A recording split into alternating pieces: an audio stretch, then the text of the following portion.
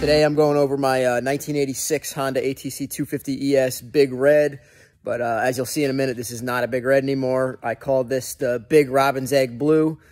For those of you that don't know, Robin's Egg Blue was a Canadian color. Canada offered it in the Four-Trax 300, I believe the Foreman 400, the Foreman 450, Foreman 350 in 93, and a few other models, I believe. Somewhat rare color, probably pretty common in Canada, but us guys in the States don't see it too often.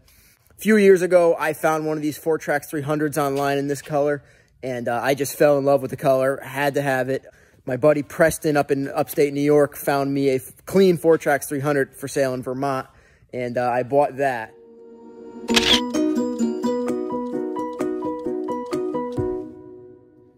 I've also had a couple Foreman 350Ds in the Robin's Egg Blue color.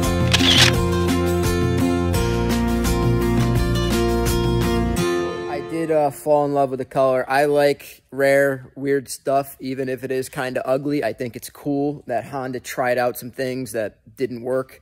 And I usually go after that type of stuff. The stuff that people didn't like in the 80s, didn't sell well, that makes it somewhat rare now. I like the color so much, I approached my buddy Jesse Meyer, the guy that owns Meyer Plastics, really great guy. I've talked about him in the past. And I said, hey, is there any way we can get this color? He had it scanned, ordered the closest color sample he could find. It's basically spot on. So here it is, Robin's Egg Blue. I've been calling it Robin's Egg Blue. That's what Meyer calls it now, and a lot of guys have called the Honda color for years.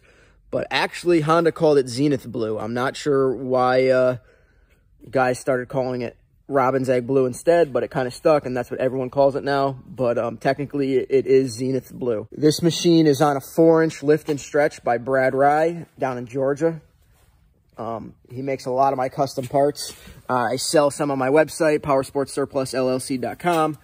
Here's the front lift couplers. I believe that's what you call them. Just slides into the stock fork upper. And then the stock fork lower slide into that, clamp it down, works out really well, gets the lift that you want to match your rear. Get some nice meaty tires on there. There's 12-inch ITP beadlocks with some 29.5-inch Outlaw tires on there. Really like the look of this. Doesn't ride too great on, you know, asphalt or hard pack, but does pretty good in the mud. I know a lot of guys are always asking me, what's the point of the big meaty front tire? Just like the way it looks, that's all. Form over function sometimes. There's the Honda Hoarders custom decal kit by Bruce Allman of Blue Line Graphics. Got my Power Sports Surplus sticker on there. Check me out on Instagram, on Facebook.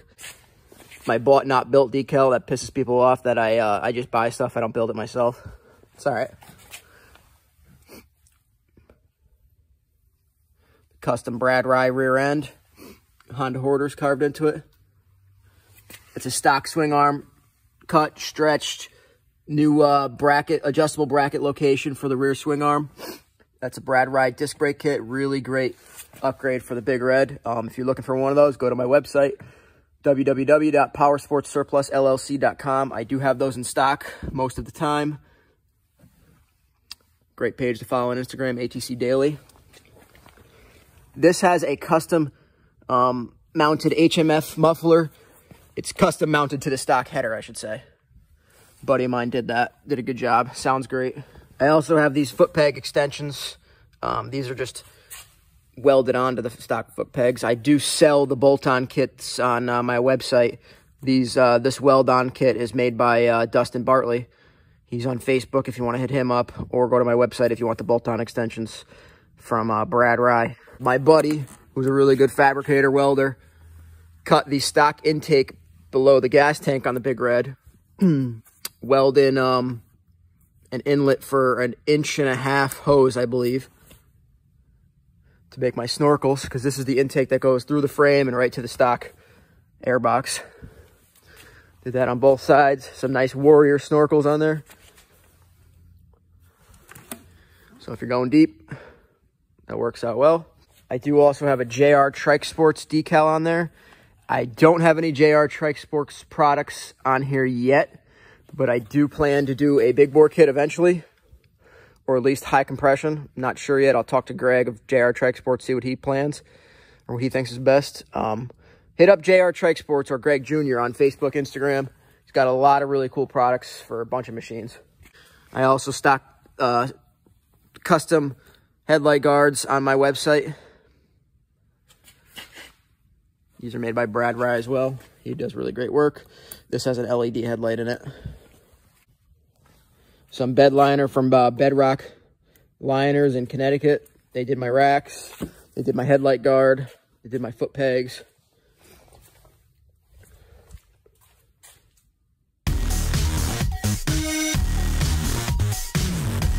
So I am changing this machine up a bit. I think I'm going to go with some Meyer olive green fenders, like my big green back there that is now sold, already having seller's remorse, and it's not even out of the building yet.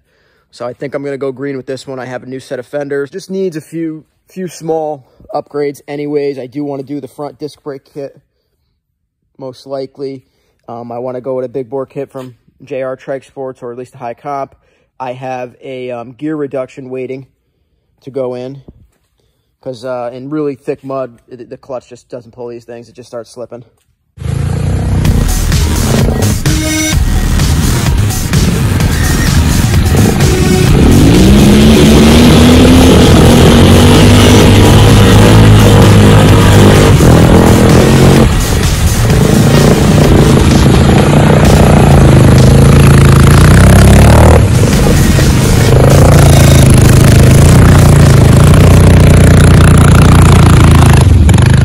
These fenders have been beat on a little bit too. So switch it up a little bit maybe.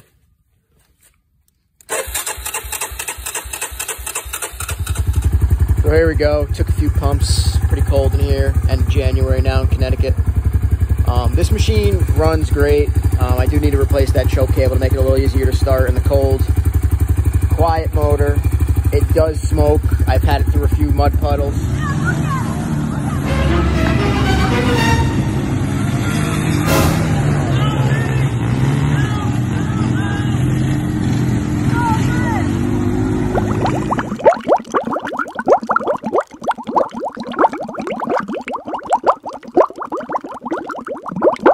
Probably going to change the oil a few more times, get that moisture out of there.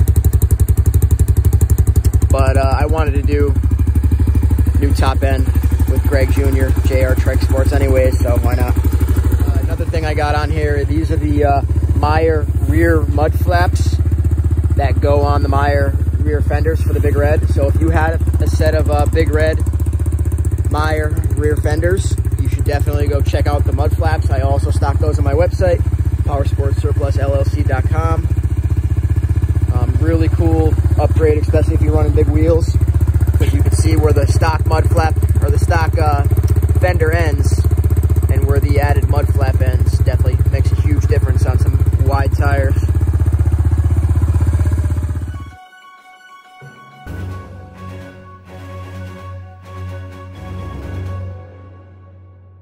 Another upgrade I'm going to go with is another product that I do have on my website. The Mike's ATV Fix aftermarket CDI for these things is great if you're doing big motors, or really if you're just having trouble with cold starting, or if you just need a CDI in general. It's hard to get the OEM replacement sometimes. Here's the Mike's ATV Fix Performance CDI. If you're looking for one of those, also on my website, powersportssurplusllc.com. This is for another one of my machines. I'll either just steal it and swap it onto here, or I will just grab another one, a new one, and swap it on. Either way, I'm definitely going to put one on here eventually. Here's some of my Meyer stash, Meyer USA in California. You get these on my website, powersportssurplusllc.com. Here is the olive green. This is a discontinued color, so if you are interested in this, sorry, you can't get it. There is a new Meyer olive green. They still call it olive green. It is darker. It's more of a forest green. Still a really great and popular color. So if you're interested in that, go to my website. Check them out. So once I put those on, it should look like this. This was my 85 250 ES Big Green. Recently sold it. Not even out of my possession yet, and I'm already having seller's remorse. So the brand new fenders are going to go on there. And it'll look something like this with a big lift on it. So I had a bunch of guys ask me about this snorkel setup specifically on this machine. Like I said, I had a buddy cut. I'll just go over this machine and show you. Underneath the big red tank on each side, there's just a plate that goes over the stock intake. This is literally just a plate, and behind this is a hole on both sides. It's just like tack welded on there from the factory. So what you do is you cut both of those plates off, and then you're left with a hole right behind there. Flush hole right on the frame on each side. And then you get some kind of pipe, stock, whatever, cut it down, you know, whatever that is, about 2 to 3 inches.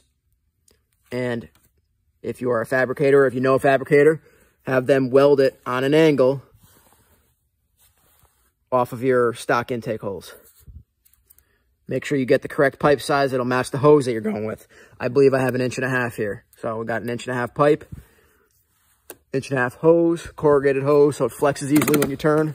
Then we have these Warrior snorkels. Once again, they have multiple sizes, so go with the size that you need. Make sure you order everything, you know, the same, so it'll fit your machine, fit your pipes.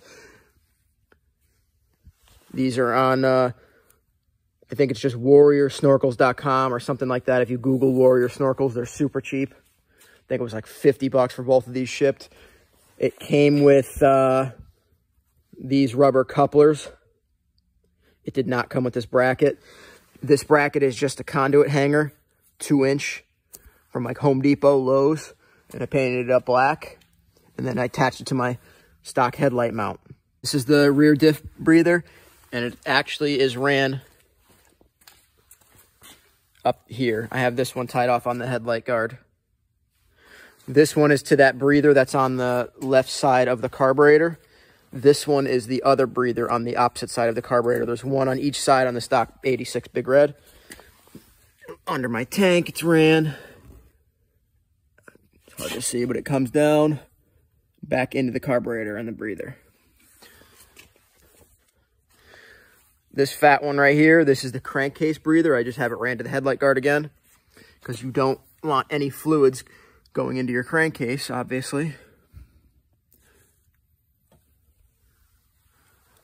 So as long as you have, you know, wherever your breathers go above water, and obviously your intake above water, you should be good. I went along all the joints and seals with dielectric grease.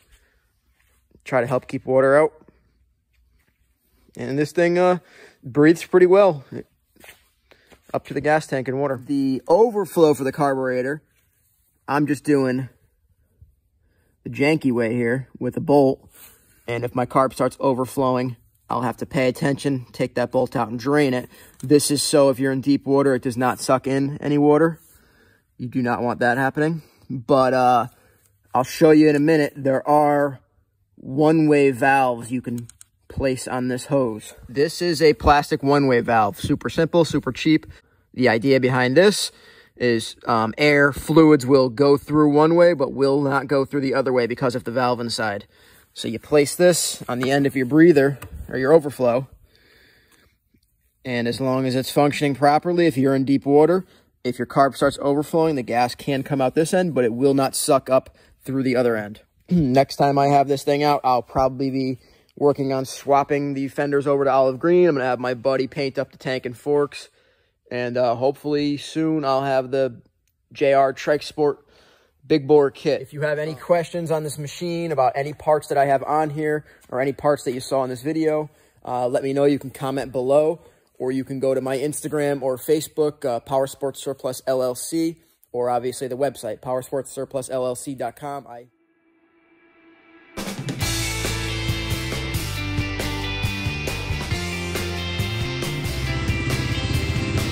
Ha ha ha!